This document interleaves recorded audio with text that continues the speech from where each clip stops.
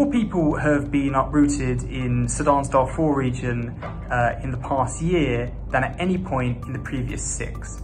And that's because of militia attacks like those we've seen over the past few days.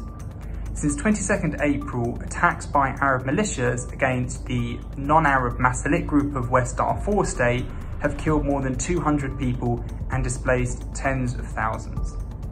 Sweeping attacks like this in West Darfur have been occurring since late 2019, and violence has been rising in other parts of Darfur too. Conflict triggers vary from place to place, but there are certain patterns.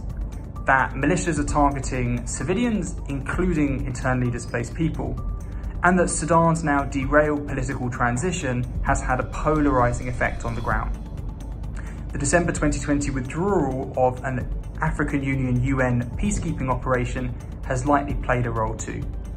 Rebel groups from Darfur and other parts of Sudan had actually made a peace agreement with the Sudanese government in 2020.